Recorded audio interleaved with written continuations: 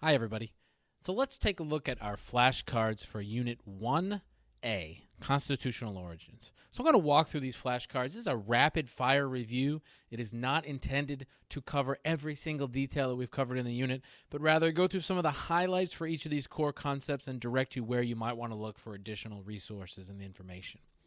So the first flashcard, the first few flashcards, are about underlying principles of American government. The first one we have here is natural rights.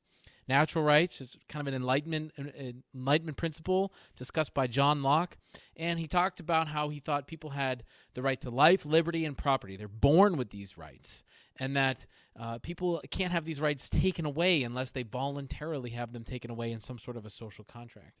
And what are these and how are they a part of the ideas on limited government that the U.S. government is based on? So these next few flashcards are going to talk about this idea of limited government and the idea that the government should be set up in a way in which their natural rights of the people are protected. And the government should have power to protect those natural rights, but people should not be giving up too many rights in order to protect their basic fundamental God-given rights. So the government should have limits, and it should not be able to take away key core rights: life, liberty, and property, or as Jefferson will later talk about in the Declaration of Independence, life, liberty, and the pursuit of happiness. Our second flashcard is the concept of popular sovereignty. And this is the idea that power comes from the people themselves. Sovereignty is kind of power, authority, and popular meaning from the people. So this is a very core concept in the American political system. And again, limited government. It's related to the fact that the United States government, it has power from the people themselves, and therefore it's limited. It can't harm the people themselves. The people are the one who give them the power to do what they do. And so if the government is going to go against this social contract, then the people themselves can remove power from the government or overthrow the government.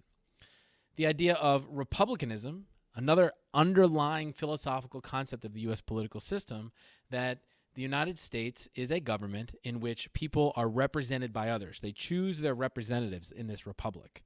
And that's what republicanism means. This is not about the political party Republican. It's about the political philosophical underlying principle that people will choose their representatives. These representatives will be limited because they'll be entering into a government that is created through a social contract. The social contract is the idea that people give up some of their natural rights, but not all of them. They give up some of them, and then the government will have the authority to protect the rest of their natural rights. And the government is limited. Can't go beyond what is prescribed in the social contract. All of this emerges and is kind of talked about in the Declaration of Independence in some way. Thomas Jefferson talks about natural rights. He says people are born with, he says all men are created equal and they're born with rights, inalienable rights. Among these are life, liberty, and the pursuit of happiness. He talks about popular sovereignty. Government is something that comes with the consent of the governed.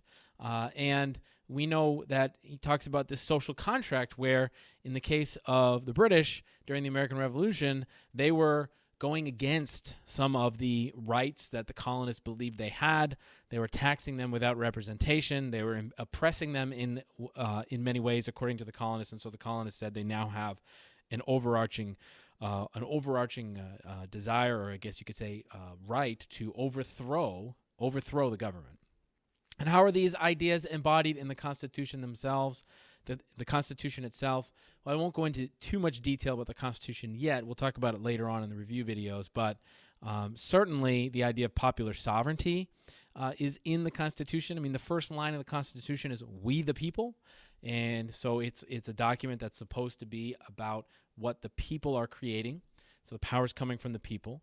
It's creating a Republican form of government that's guaranteed in the U.S. political system. The American people are electing representatives, and there is a social contract in many ways. The government is given authority. They're given power.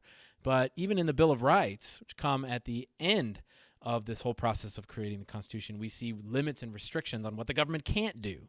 And so there's this agreement between the people and the government itself. And so the government is very limited under the U.S. political system, even under the U.S. Constitution, although they are less limited than they were under the Articles of Confederation.